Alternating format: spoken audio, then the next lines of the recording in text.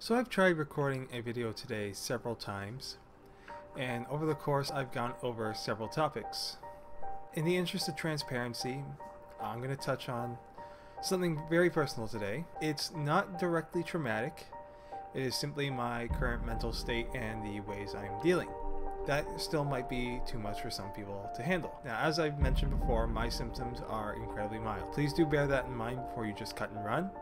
But if you are concerned at all, or you just don't feel you're in the right headspace to hear about this, then I certainly implore you to stop watching now and come back tomorrow. Hello everyone, my name of course is Artimage, and welcome to day 26 of VEDA. First thing to touch on is, it's my mother's birthday! Happy birthday, Mom, turning 29 for the first time as far as anyone's concerned, and a toast to you. Now, late yesterday, I think sometime after recording yesterday's VEDA video, I came to the realization that I'm currently in the midst of a downswing with my condition. As a reminder, I experience type 2 bipolar disorder, which is rapid cycling, which apparently is often considered one of the worst. As I've also mentioned, my symptoms are rather mild. That doesn't mean they don't affect me, that just means that I'm a lot better off than a lot of people could be. I'm grateful for that. But it still does have quite the effect on my life. Looking back on it, I realized that I was having quite the experience with it on Monday. Just things were frustrating me endlessly. I came home and felt I couldn't get work done as my roommate was in my workspace, which is a gaming computer as well as a work computer, so she was playing one of her games, and I have no problem with my computer being used by other people for the most part. I just felt I was already on a tight schedule and wanted to be to bed way earlier than I was.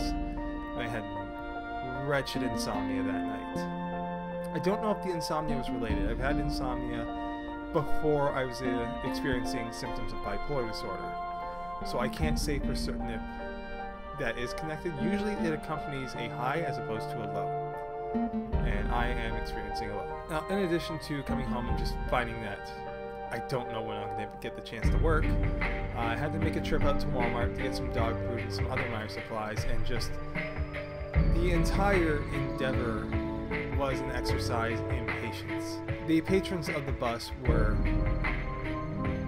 infuriating, to put it politely. People holding up the bus at various stops, people not knowing the stops they wanted, not bothering to ask anyone. Somebody actually rang the bell on 3 consecutive stops and then didn't do it again until we got to the Walmart plaza. And I was cranky, to say the least. I don't know if it was he kept expecting that his stop was coming up.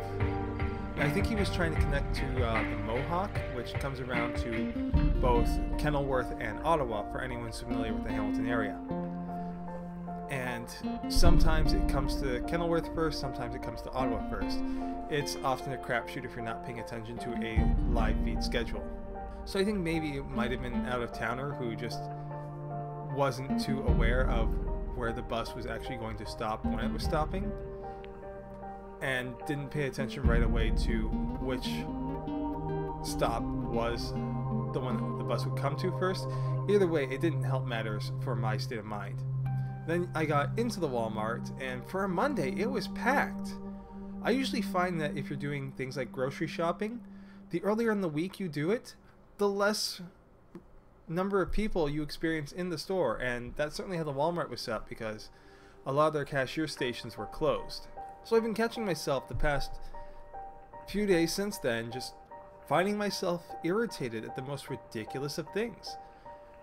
Somebody asked me to clarify myself on an expression that I felt was incredibly obvious, and my rewording wasn't really any different when I said it, and even that little bit nearly had me tear into the person.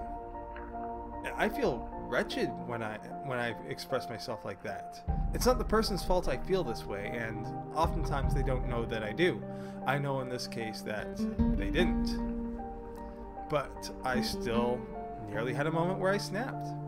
Now, so far, this low is...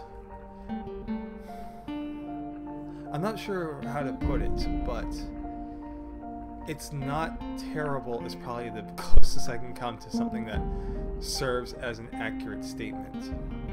I'm irritable, but I'm not full-on depressed like I was the last time around.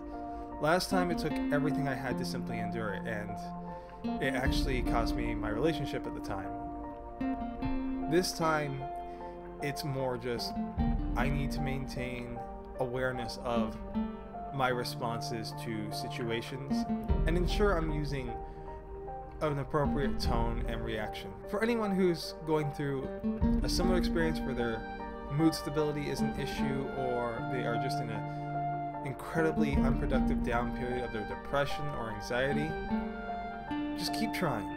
It's really all we can do. And know that, as I've said before, there are people out there who want to help you.